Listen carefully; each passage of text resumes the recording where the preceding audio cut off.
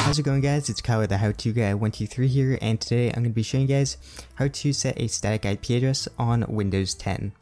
Now, this tutorial is already going to assume that you are connected to a network and you just want to set a static IP address just so it doesn't change, or just so you always know your computer's local IP address. So let's begin by going down here to the start button and then typing CMD. Go ahead and click on command prompt. And once command prompt is open, go ahead and type in the command ipconfig /all. So this is all of your computer's local network information, and you're going to want to scroll up and find the network adapter you're using to connect to the internet from your PC. So for example, I'm using Ethernet, so I'm going to want to come up here and look for Ethernet adapter. And if you're on Wi-Fi, you're going to want to look for Wi-Fi adapter or wireless LAN adapter. So up here is my Ethernet adapter, and this is all of my computer's local network information. And we're just going to want to set the command prompt to the side for now, and we're going to use this information as a reference in just a bit.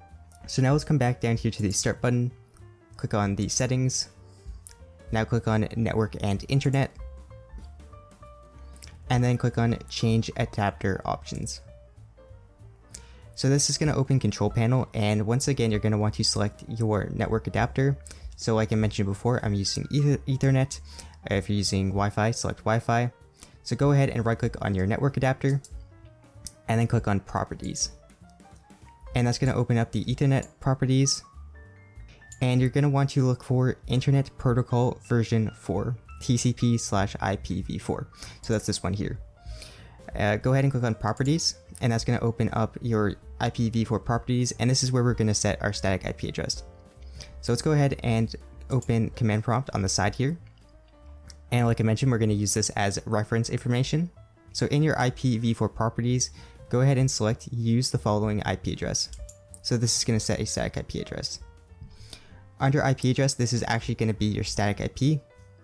So in command prompt, go ahead and look for your current IPv4 address, and mine here is 192.168.1.119, and this is the IPv4 address that was dynamically set from my router to my PC. So my router set this IPv4 address automatically for my PC. So with this IPv4 address, we're going to want to look at the first 3 octaves here, or octets. So 192.168.1, and that's going to stay the same in our static IP. So we can go ahead and copy this over here. So 192.168.1.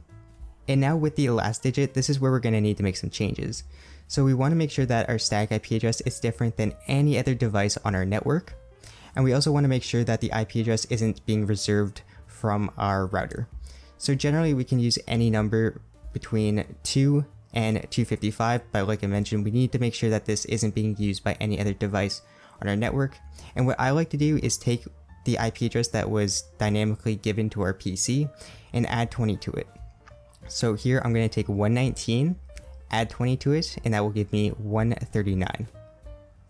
So that's what I'm going to use as the last octet in my static IP address. So 139.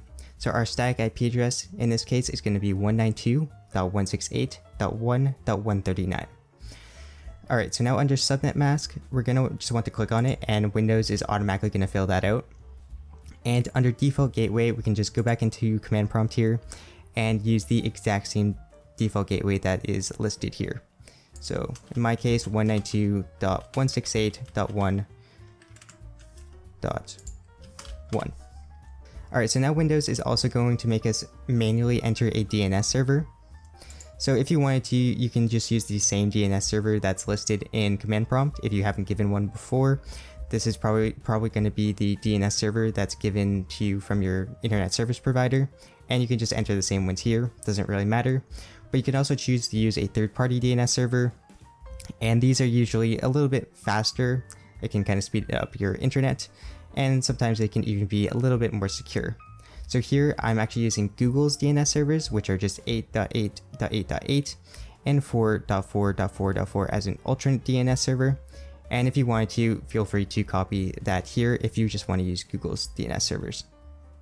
Anyways, that's pretty much it for setting a static IP address. We can now go ahead and click on OK. and we can close out of the Ethernet or Wi-Fi properties.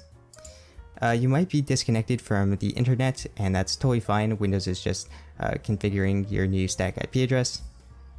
We can close out of control panel, we can close out of command prompt, and we can also close out of our settings here. Now let's just make sure we can actually go on the internet here. So let's just try and go to Google. And there we go, we are on the internet. And if we actually wanted to, we can go back into command prompt, do IP config/all again. And let's just double check that our static IP address is set. And there it is, my IPv4 address for my PC has now been set to the static IP address we just set up, so 192.168.1.139. So that's basically all there is to it, to setting a static IP address on Windows 10. If this video helped, leave a like. If it didn't, leave a dislike. If you have any questions or comments, leave them down in the comment section below, and I'll try my best to help you guys out. So thank you guys for watching, and I'll see you guys in my next video.